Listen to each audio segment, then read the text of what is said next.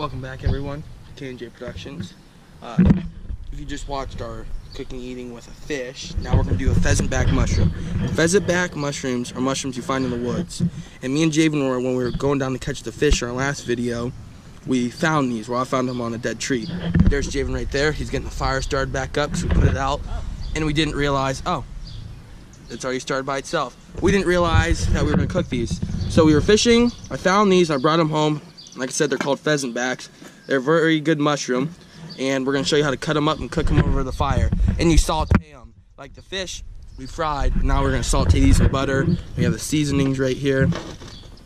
So, yeah. We'll get back to you when we start cutting it up. Alright, we're going to cook some shrooms, like I said before. So when you have a pheasant back, you want to get them in May, because if you get them in May, they're the best, and they're kind of flimsy.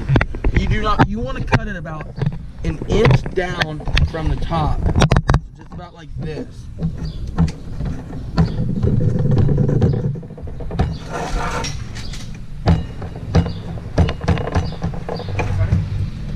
No, I didn't get it yet. Set it down. All right. So you want to take those pieces off like that. I didn't get all the way through because of the fact that I call it the crown part, the top part, is really tough.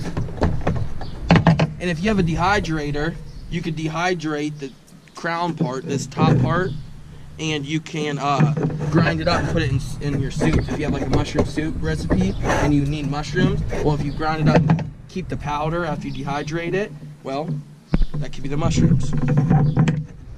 Break them through well either.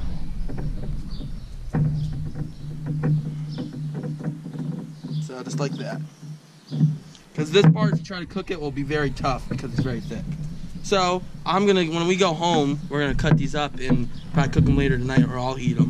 And I'm gonna keep these to dehydrate them. But since I'm at Jaivin's house, I'm just throwing them away.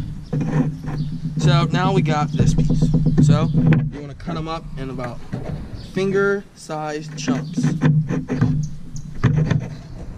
like about that wide. We're going to cut up this mushroom. When we put it on the fire, we'll be back. Alright guys, We're going to put these in here. These are only going to take a minute or two because they cook very fast. and we got some ham too. Yeah. You want more butter? Probably.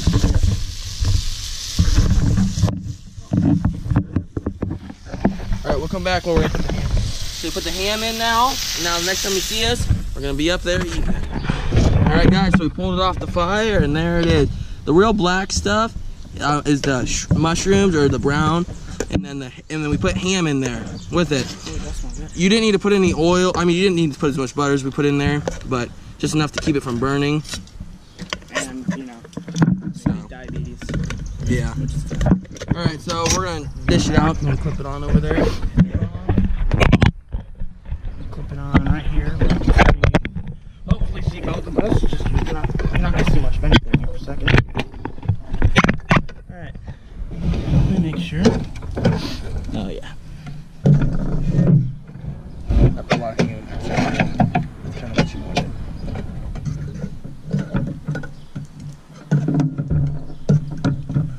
And you know, you can do this with any type of meat other than ham. Yeah, That's all we had. Most of all great meals are just made with substitution.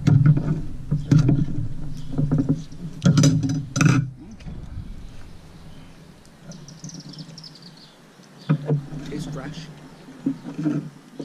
I'm not a big mushroom fan, but this is good. A little bit heavy on the seasoning side. Yeah. I don't think we need to season the pan, season the butter. Anyway. Wow. What? A little salt. A little salt goes a long way. No, but it's good. And the butter seems to have soaked into the mushrooms. Yeah.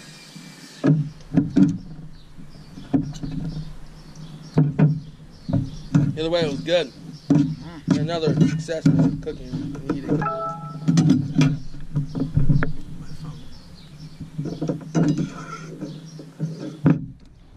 Well,